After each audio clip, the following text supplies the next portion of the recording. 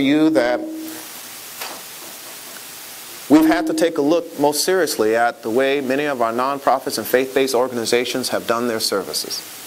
We don't question whether or not they're doing it for the right and legitimate reasons, but we do say that 5, 6, 10 years of receiving services aid from the city and having nothing of real value to demonstrate and show for it begets a question.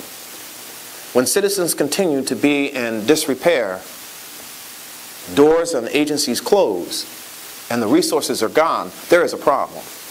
When kids grow up and doors are closed, the only thing available to them is crime and misbehavior.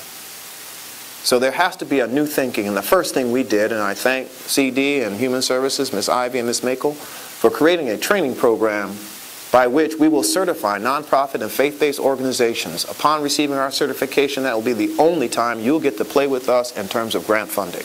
It's about accountability.